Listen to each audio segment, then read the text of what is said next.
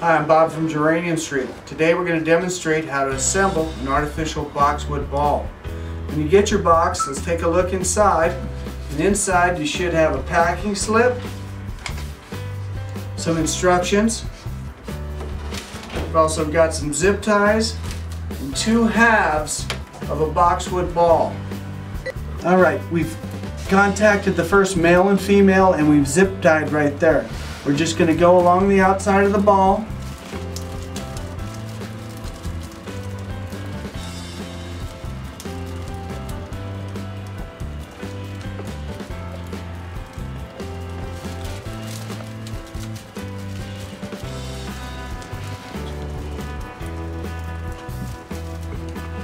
Now it went like 3 snaps. I'm going to go ahead and put another zip tie in there. That way they don't pop out.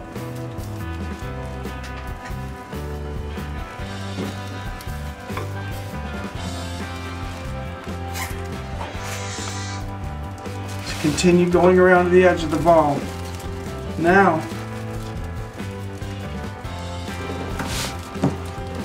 these things are crafted pretty precisely.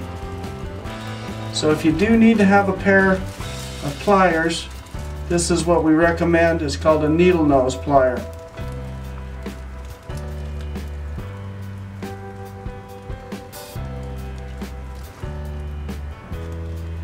So we've got another 3 spots on the ball, correct? Now I'm going to put another zip tie in.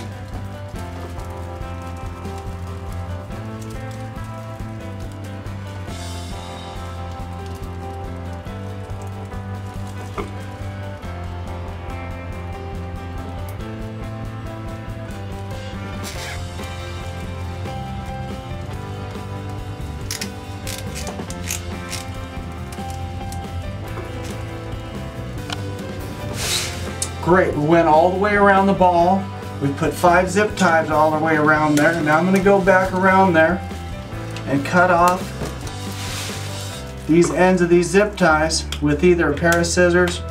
I'm just using another sharp instrument here, this box cutter.